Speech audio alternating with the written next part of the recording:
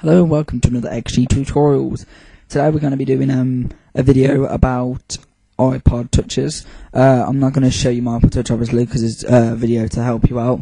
There's this program called Copy Trans Manager, and I'm going to show you how to get that first. So you go to Google, type in Copy Trans Manager, click on this site, and then this should appear.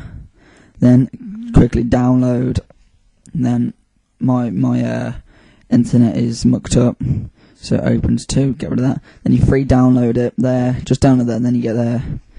So that's that. So once you download it, you'll get a file. Comes up with this. Click on it. Then you should get a screen that says. Obviously, my computer does not like me today, so it will take the most time possibly ever to do. There we are. Oh, for God's sake, how when does that? Oh, no. Work. And let's open it again. Copy Trans Center. There we go. Continue. You'll get a little screen saying here you want to go on to Copy Trans Manager free. It'll start saying downloading to start with, but then once you've done it once, it'll just say downloading, starting program, and then basically it'll come up with a screen. I have my iPods in, so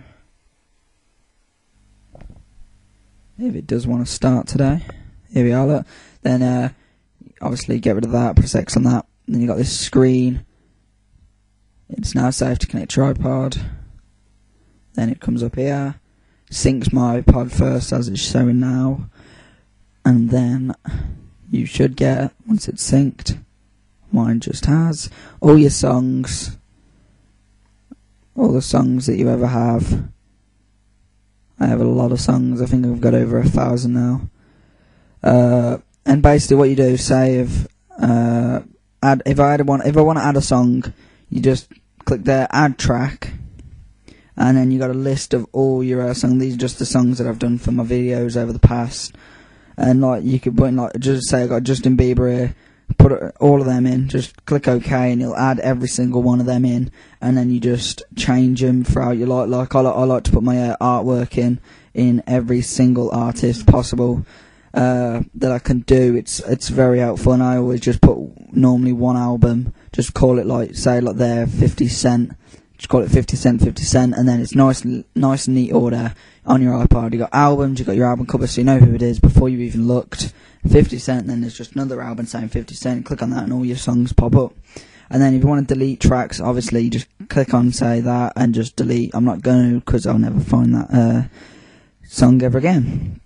And then once you've done that, once you've added all your iPod songs that you wanted, you just quickly update, and then it will update for about a second, and then literally your library will say taking like downloading your things 1 minute will be required.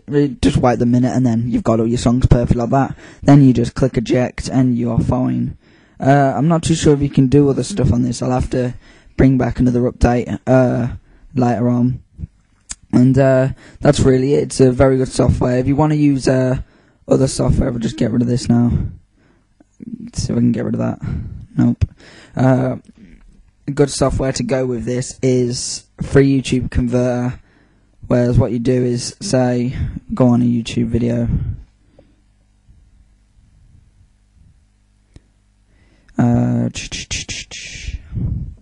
Oh, there he is. You go, you see a massive screen like this. This is just so you just type it on YouTube. I'll put a link in the description hopefully. And it's like there you see Mars Raps. He's awesome. So if I do go to Mars Raps, in fact, it's one of the videos quickly up there. Pause the video. Just go onto the tile. Click Control C to copy. Click on there. Oh, or not. Let's do it the old-fashioned way. There, and then or not. Get off output folder. I get lost. Browser first. Put it on my desktop then. Then it should be able to paste if I can actually do that. Or copy. Oh, it's not working at the minute. V. No. Ugh.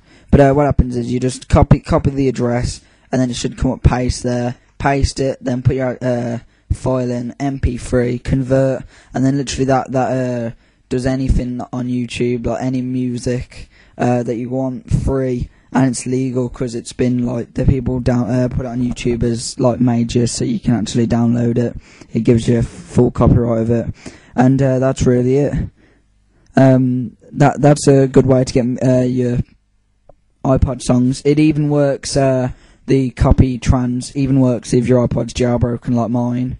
I'll do some more videos on my iPod for you. I might do a jailbreak video. I don't think I should though, because I bet there's loads of people doing that. Otherwise, I wouldn't be able to get my jailbroken iPod.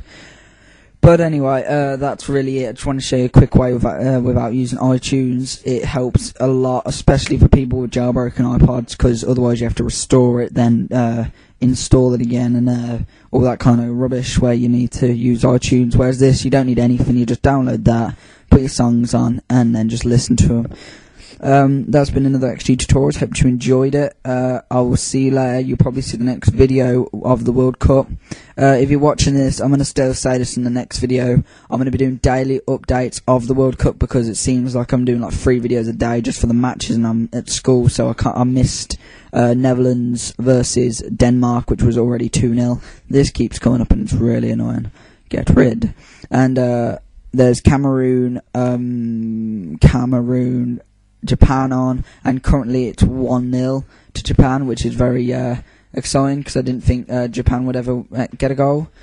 But anyway, I'll see you later. It's been the XG Tutorials. Hope you enjoy it. Bye.